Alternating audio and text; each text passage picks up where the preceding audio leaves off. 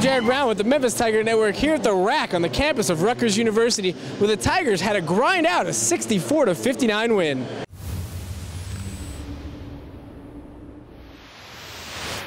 Memphis put points on the board first after a layup from Austin Nichols started an early 12-2 run for the Tigers thanks to a big dunk from Jaron Johnson, followed by threes from Johnson and Chris Crawford.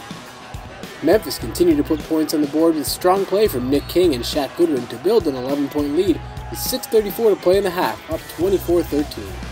But the Scarlet Knights wouldn't back down, mounting a comeback over the final 6 minutes of play, going on an 8-0 run and cutting their deficit to just 24-21 with 2:17 left.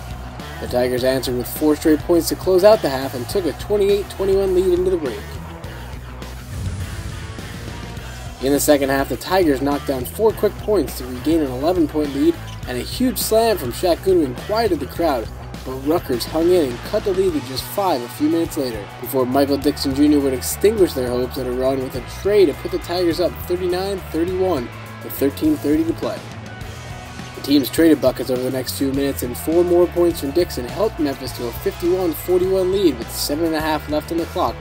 But once again, the Scarlet Knights put together an 8-2 run over the next 4 minutes, cutting the lead to just 4.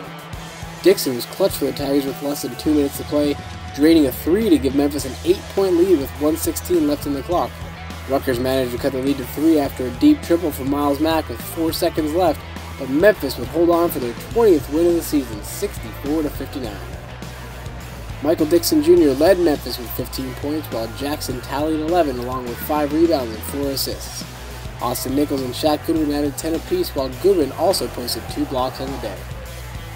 After the game, we talked to Michael Dixon Jr. and head coach Josh Pastner about the game and what it means to pick up their 20th win for the 14th consecutive season. I just saw some openings and we made a play.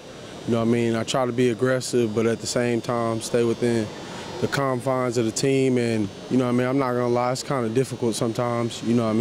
Playing with a lot of group of good players, but we find a way to do it each and every day, and we've been winning and been successful. So my teammates put me in a lot of positions to make plays, and you just got to make them.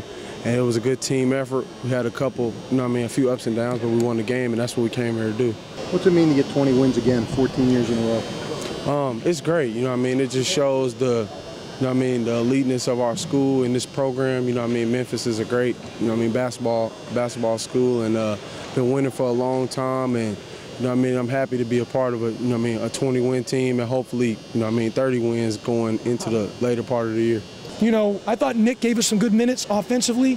He got some rebounds. He struggled defensively guarding. Thought Shaq was our best defender, but I had to get him out. But I thought Nick gave us some good minutes in there. Michael Dixon hit some big shots for us when we needed to. A huge 3 to open up the game. We got lax, but you got to give Rutgers credit. They played hard. They're a good basketball club. They're well coached. They are really good players. We got lax, but that's no excuse. We got to stay locked in, and we didn't stay locked in. We ground out a win. We had to find a way. It's not easy. Rutgers is a good team. They play very well at home. They're very well coached. They got good players.